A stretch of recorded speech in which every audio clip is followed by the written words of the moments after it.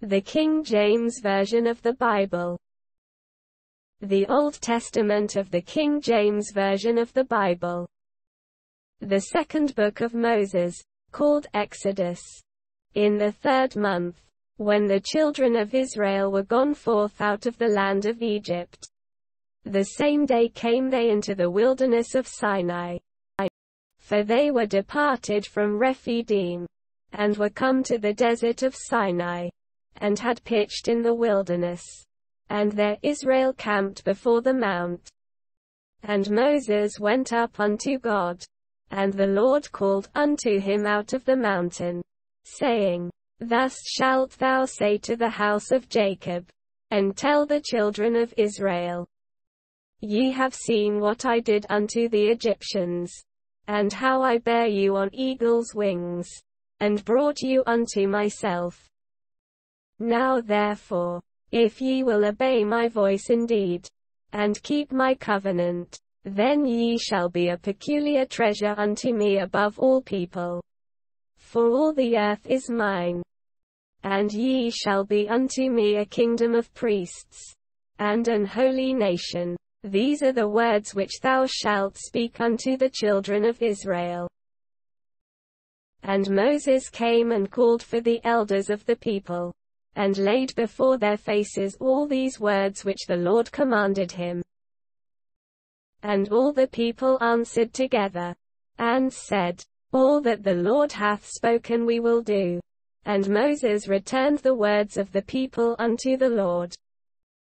And the Lord said unto Moses, Lo, I come unto thee in a thick cloud, that the people may hear when I speak with thee, and believe thee forever. And Moses told the words of the people unto the Lord. And the Lord said unto Moses, Go unto the people, and sanctify them today and tomorrow, and let them wash their clothes, and be ready against the 3rd day. For the 3rd day the Lord will come down in the sight of all the people upon Mount Sinai. And thou shalt set bounds unto the people round about, saying, Take heed to yourselves, that ye go not up into the mount, or touch the border of it. Whosoever toucheth the mount shall be surely put to death. There shall not an hand touch it, but he shall surely be stoned, or shot through, whether it be beast or man. It shall not live. When the trumpet soundeth long, they shall come up to the mount. And Moses went down from the mount unto the people, and sanctified the people, and they washed their clothes.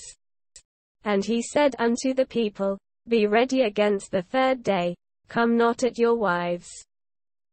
And it came to pass on the 3rd day in the morning, that there were thunders and lightnings, and a thick cloud upon the mount, and the voice of the trumpet exceeding loud, so that all the people that was in the camp trembled.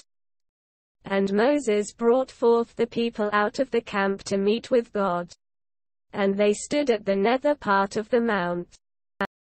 And Mount Sinai was altogether on a smoke, because the Lord descended upon it in fire, and the smoke thereof ascended as the smoke of a furnace.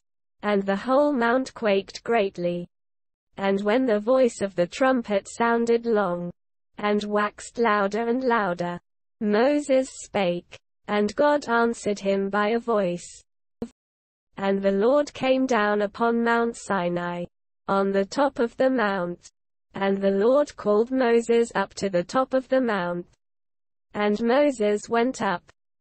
And the Lord said unto Moses, Go down, charge the people, lest they break through unto the Lord to gaze, and many of them perish. And let the priests also, which come near to the Lord, sanctify themselves, lest the Lord break forth upon them. And Moses said unto the Lord, The people cannot come up to Mount Sinai, for thou chargedst us, saying, Set bounds about the mount, and sanctify it. And the Lord said unto him, Away, get thee down, and thou shalt come up, thou, and Aaron with thee. But let not the priests and the people break through to come up unto the Lord, lest he break forth upon them. So Moses went down unto the people, and spake unto them,